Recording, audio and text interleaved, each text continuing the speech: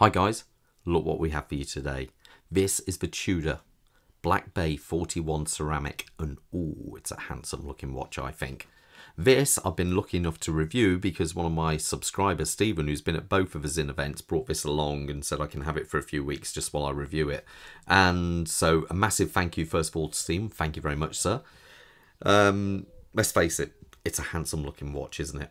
It really is something a little bit more special, a little bit different from the normal Black Bay models.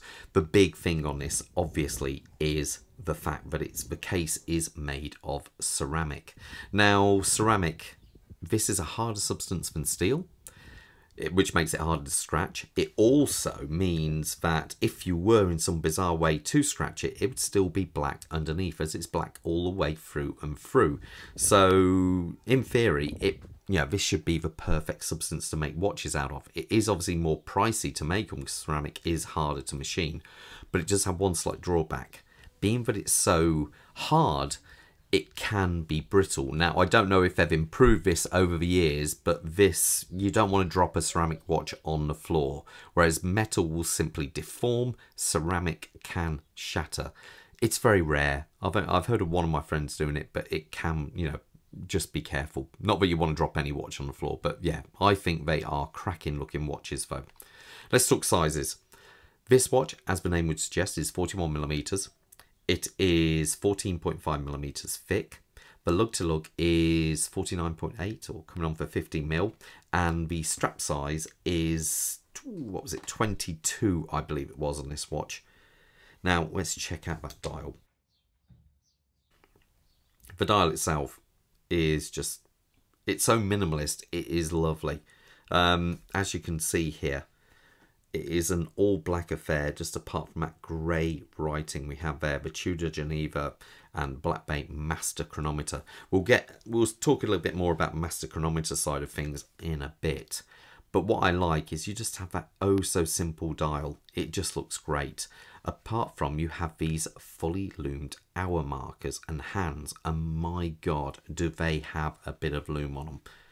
This watch really does shine, it has to be said.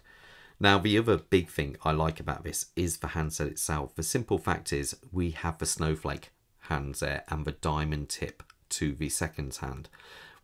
This is good because I like the fact that even if I were to place this handset on the table, you would instinctively know what brand it is. And I think it's so nice when you can get a company which can be recognized automatically, even if it comes down to just the handset.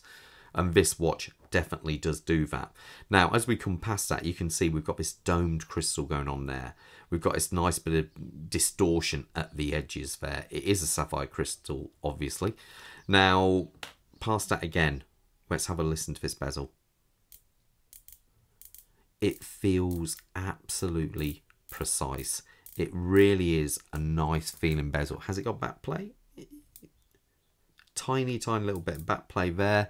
Let's just line that up, and it lines up obviously perfect. One thing I do like as well is the bezel insert has still got the like sunburst straight graining going on it there. One thing I am surprised, being that this watch is has got 200 meters of water resistance, I am surprised it hasn't got a loomed pip up there. I must admit it would be quite hard, because if you were going to have it loom, you can have black loom, but to be fair, that doesn't glow that much. And I suppose if you were to have the same loom as there, it might kind of stand out a little bit. It might be a bit too much contrast against the black of the insert. But anyway, it is what it is. To purchase it, you've got a coin edge bezel arrangement going on there. It's nice and easy to actually turn, so no problem at all. Now, the case itself, as you can see, we have this kind of matte finish. But what is nice, we have this polishing effect there. And ceramic, when polished, gives a really nice mirror effect like you see there. So rather than just having a completely all matte case, you do get that little bit of polishing which goes on, and you see it just catches the light, and I think it looks all the better for that. Now, as we come round here, we have a signed PVD crown there, and let's just unscrew it. It feels lovely. You can hear it pop there. Nice big stem going in and it feels really solid. Some watches, you can unscrew them and you can get lots of play on the crown. Not that it's necessarily a bad thing, but it just feels so solid on the Tudor one, and it screws in absolutely perfectly with no problem at all. So anyway, as we look around the back of this watch, you have this rather nice looking movement here. The movement actually in this watch is the MT5602U, was it 1U? Now the 1U was only made for the ceramic model. This is where it's all been blacked out, and it's an absolute stellar movement. I put this on the time grapher earlier and it was pulling +1 second. Now, one of the reasons for this is not only is the movement chronometer spec'd, but it's also the new meta tested. Now, I think I'm going to have to do a video on what meta testing is, but this really pushes the envelope when it comes to the testing of the movements.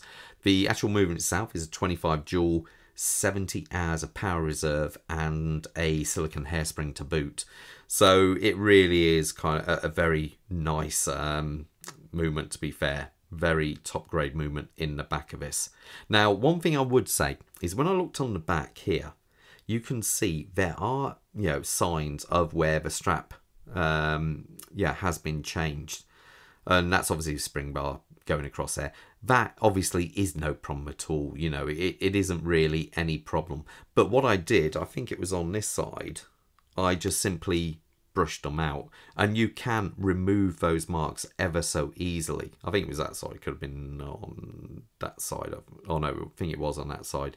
As you can see, you just simply run along and you can get rid of these marks. So it shows how easy it is actually to remove any of these marks. Normally the marks itself isn't marks on the ceramic. It's actually material left from the spring bar on the actual ceramic. So I just thought I'd just quickly remove that so you can see that it's not the ceramic being marked. It's actually the residue of the other item being ran across it. So it is something you can do. Now this watch, if I zoom out here, does also come on a second strap. So you get this strap here. This strap is a hybrid leather and rubber strap, and I must admit it feels absolutely lovely. It's got like you do feel the leather kind of feel there, but on the back it's so obvious that it is a rubber strap. The actual clasp itself, if I lift this up, it is a nice clasp, to be fair. All you do is simply place this through. There we go. Line it up and then through, and it all locks up nicely. So, and it's got the Tudor logo on there, which is very nice. But it also comes with this NATO strap tool as well. And I think the NATO strap is also absolutely stunning and works really, really well with this one. Oh, just a quick one. If you're interested what this is, this has come in from Daily Watches, and it's really plush. I'm going to do a little video on these because I've got a couple of more things from Daily Watches. They were a guys who gave me Bob. So if you're interested in one of these, let me know. I've got a discount code, and I do believe, a heads up, I will receive 10% of any orders made with my discount code. But yeah, it's a really nice bit of kit. So anyway, let's put this on my wrist so you can see how it looks. A quick wrist check. I'm wearing my Zin. Let me just undo this. My Zin EZM2. He says, can I get this out? Oh, there we go. My Zin EZM2, which I think is a absolutely stellar watch. That was my first Zin back in the day. Mr. Bob, what do you have there? Ooh, we have a Nomos.